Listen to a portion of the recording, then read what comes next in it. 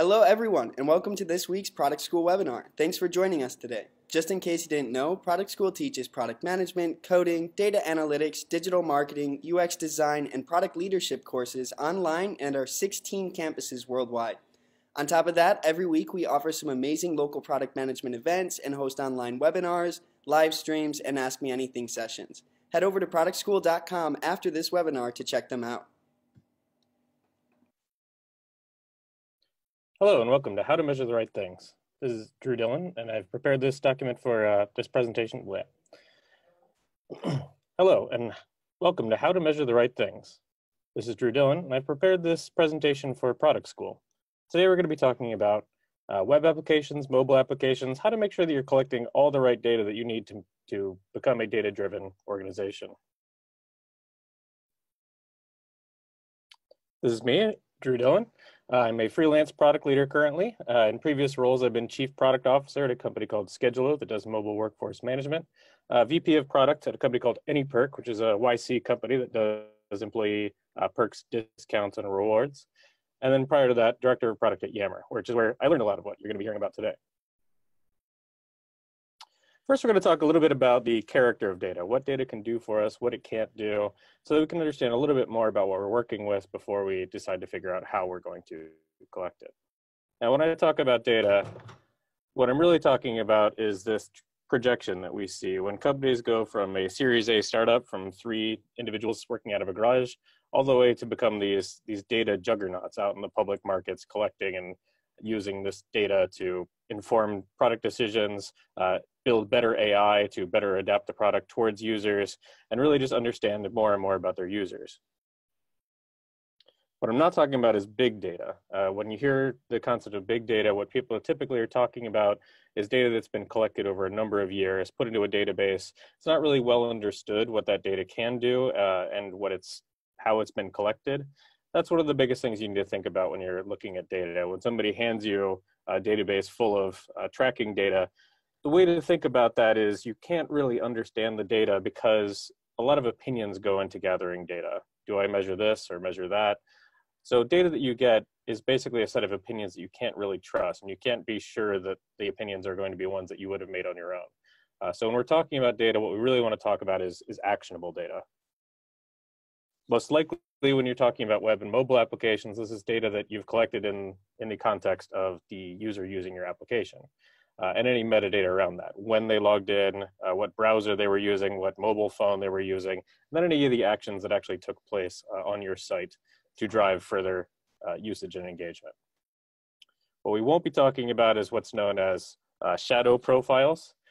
So shadow profiles in the social media context are typically data sources outside of your application that can be used to gather data about your users.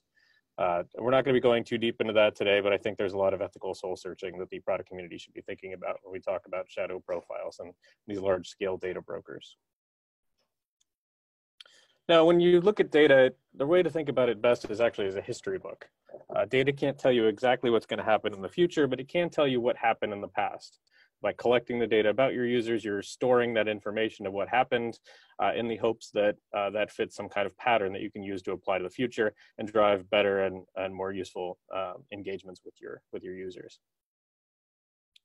If you're thinking about that history book, here's Archduke Franz Ferdinand. You can think about, basically you can look at the history of World War I and say that the murder of Archduke Franz Ferdinand actually led and caused to the outcome of World War I. And with a certain amount of tunnel vision, you could look back in the history books and say, okay, killing a world leader might actually lead to world wars. Now, the challenge with both of those statements is they're both backward looking. If we were able to go back and reverse the assassination of Archduke Franz Ferdinand, we might know for a fact that that would have prevented World War I or not, except we would have had to run that experiment both times. In order for science to work, it has to be run kind of in a clean environment. You can look back in the past and say, okay, assassination very often leads to a world war. With a certain amount of tunnel vision, that might be true, but you can't really know for sure looking into the future whether that will happen again, because you, again, didn't have a clean environment. You couldn't run it like a scientific experiment.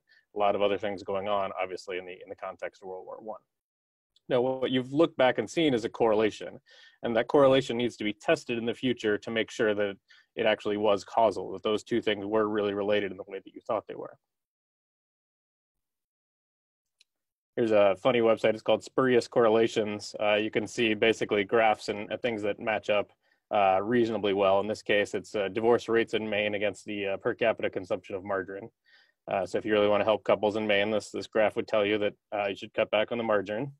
But similarly to assassination and world wars, they might look very close together, but you can't really know for sure that the two are really related unless you are able to test it in an isolated environment. So with that being said, what can data tell us? Well, data can tell you what areas of the product are getting the most use and how. People vote with their clicks. If they are looking at a certain page more than other parts of the application, chances are that's a useful and valuable page. They can tell you how you're doing against key performance indicators, and that's what we're going to be talking about for the majority of this presentation, these KPI that drive your business forward. They can tell you the outcome of an experiment. If you can actually really isolate two environments and test them against each other in a scientific way, your data can actually tell you whether one was good or bad against the KPI that you care about. This is one that's kind of magical. Data can tell you whether or not a feature sucks. Ordinarily, I would ask this as a question, but I'll give it to you right here. Something that happens a lot in applications you'll find is people complain about search. And I'm sure you're now recounting every app that you use where search isn't very good. The fascinating thing about data is it can actually tell you whether or not search is any good. The way it can do that is basically whether searching leads to higher engagement on those other KPI that you care about.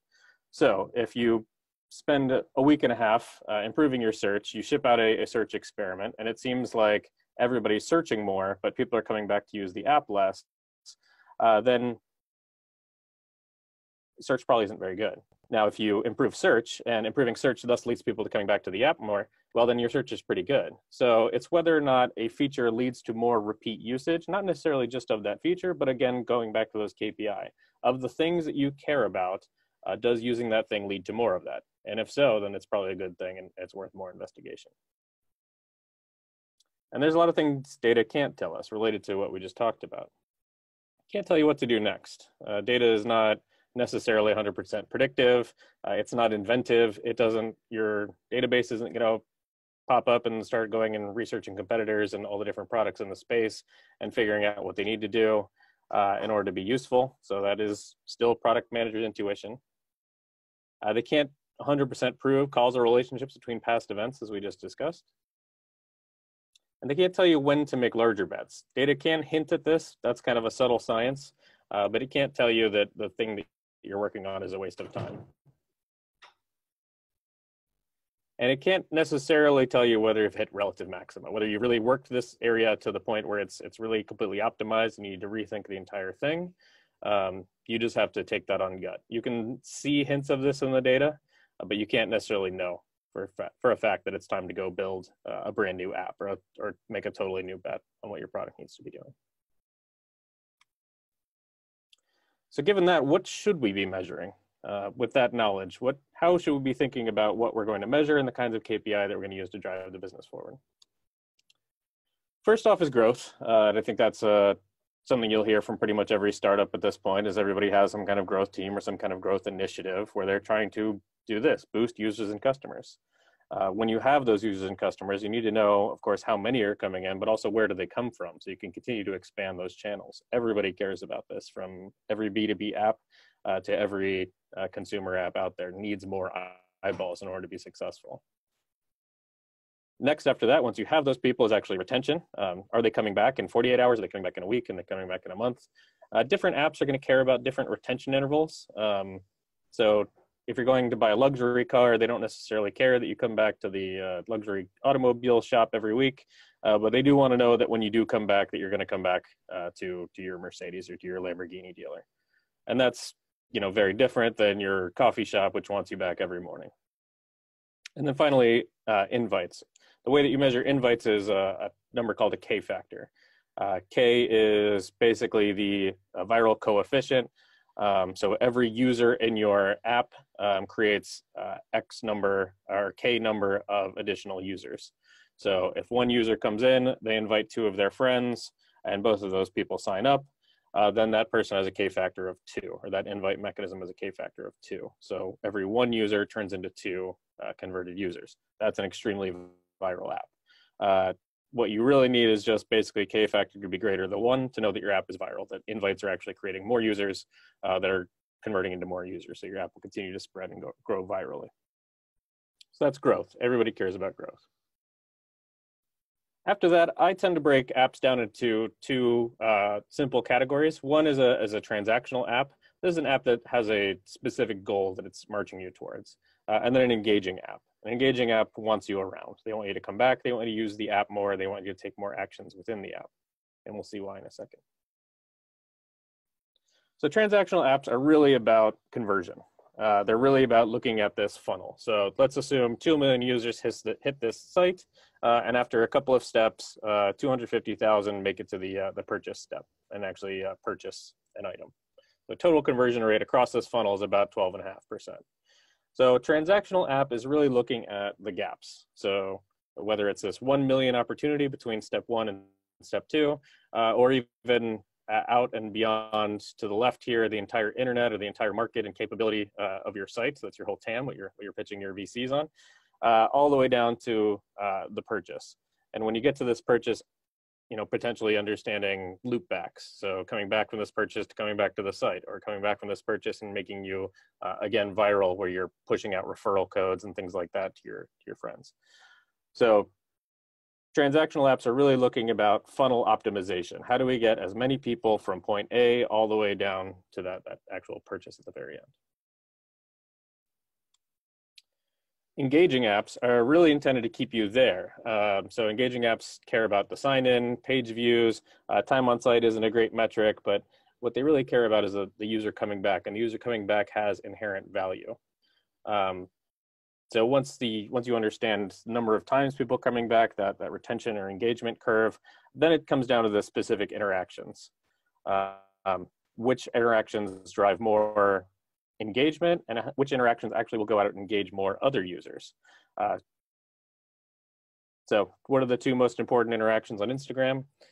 Things to think about are posting, the original person who posts. You could think about most social apps follow a trend that's called the 99-1 rule, which says that 1% of people are going to create the majority of the content, about 9% are going to respond and interact with the people who create that content, and 90% are going to be pure lurkers. In an engaging app, that's okay, because your pure lurkers are adding value. They're adding value and signal back to the 1% and the 9% who are actually creating and generating content and getting more eyeballs back into the app.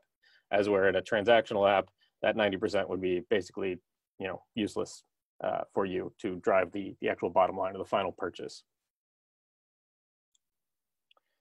Successful apps ultimately have to prioritize one. You have to prioritize either the funnel or the engagement as your core loop. That's not to say that transactional apps don't have loops in them. They do want you to come back. They do want you to refer other people. Similarly, engaging apps have tons of funnels. Just because you're coming back and using a social game every day, they still want you to go purchase coins and purchase the currency and spend more money on the app. But they believe, ultimately, they have to believe that you coming back more and more is going to continue generating more and more revenue. So the big trade-off, the way to think about the difference between the 2 is actually in the case of, let's say, Amazon. So Amazon has you coming back. If you're a regular Amazon user that comes back and purchases a pair of socks every single week, this would be a very weird user, but you come back and purchase a pair of socks every single week, versus a user who comes in and buys a big screen TV once. Now, Amazon might make the trade saying that you are never going to purchase as many socks, or the profit margin against those socks is never going to be as good as the one that we're going to get against that big screen TV. So Amazon might detect that I'm this user who might go down one of these 2 paths and actually force me into the TV path. Whereas an engaging app is going to keep me around. It's going to want me to continue taking more actions. And that the reason ultimately is that you can determine effectively the lifetime value of a user. And you can say which is going to lead to the higher lifetime value for a transactional app. In a transactional app, they have that very well quantified. I know exactly how much this user is going to be to me.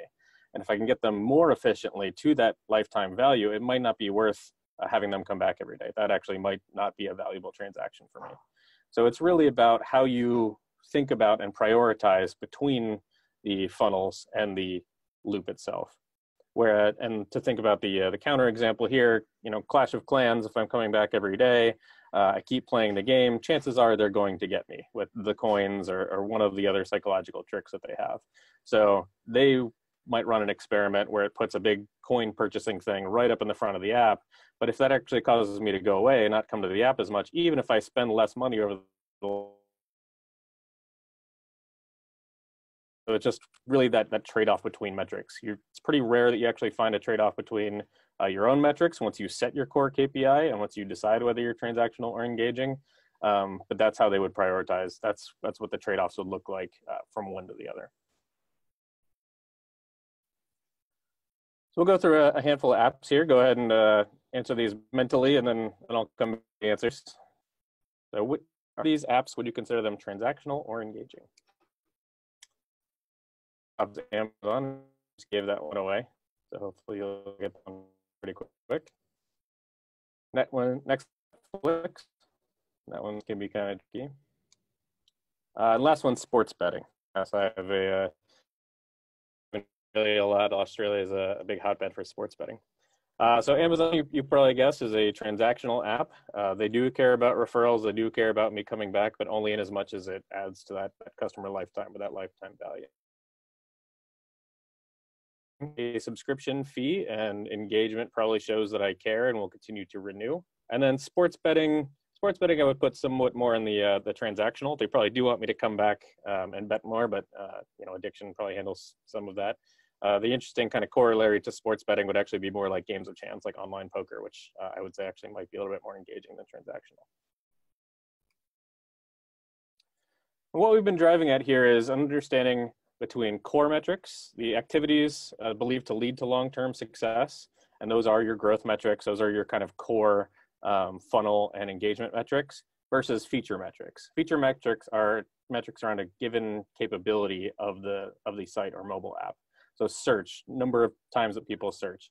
That is probably not a metric that ultimately adds to the bottom line. It can indicate that other people might be doing more stuff that might lead to more value. But if you see that, let's say you run an experiment and fewer people come back after searching, as we discussed before, but they're searching more, you can look at it and say, well, my search number of searches have gone up. That's a feature metric, but my overall engagement has gone down. That's a core metric. Feature metrics always lose to core metrics, and that's what you have to continually think about as you're building new capabilities. What not to measure? Clicks aren't always positive. Sometimes clicking around can signal user distress or confusion. There are a lot of A/B testing solutions and general analytics type solutions that will actually give you clicks as a top level metric. So just a note of caution there. Page views, I think anytime you go to one of those sites that has 15 different slides and you have to keep clicking every single time to get to each new page, that's what they're trying to do. They're trying to drive impressions of ads on their pages. So when you think about that awful experience of clicking through 15 different pages full of ads, that's really the kind of, that's what page views can lead you to do. Time on site, it's not terrible data, but I think similarly to clicks, it's one that people prioritize a lot within analytics services because it's easy to measure and to show kind of an immediate value. It's not objectively positive. Similarly, it's also possible that time on site will actually be because the person walked away from their computer and left it sitting idle or something like that. And the last thing to think about as you're stepping into this data-driven world, chances are your data is wrong. It's, as we mentioned at the outset, you have to form an opinion about data, and that opinion itself can be wrong. The level of precision, you have JavaScript plugins and things like that collecting data. Meanwhile, those are sitting in somebody's Internet Explorer browser where they can encounter bugs and miscounts and things like that. This is one of those things that people use to argue against using data entirely, is saying that the data is incorrect or imprecise. That's irrelevant, and it's also true that the data is always going to be imprecise in some way or some form. The most important thing then to look for is actually trend data. So it's not critical that you understand exactly what this value of P is here, but more that you understand where that curve is going. Because the trend will tell you whether your app is growing, your app is shrinking, whether you're adding more users significantly, or you're have a bunch of churn on the back end. So do your best to get as precise data as possible, but when you have it, don't stress over 1,000 users here or there. Really look at which way your data is trending and use that to inform most of your decisions. So for further reading on this, this did come from a blog post. It actually came from a Quora question. You could find that full blog post here at the bit.ly link, bit.ly/DD product, data-driven product. Feel free to connect with me on LinkedIn, ask me follow-up questions on Twitter, Medium. I also do Quora. That's where the original post came from and where I do answer semi-regularly. So please stay in touch. And thank you very much.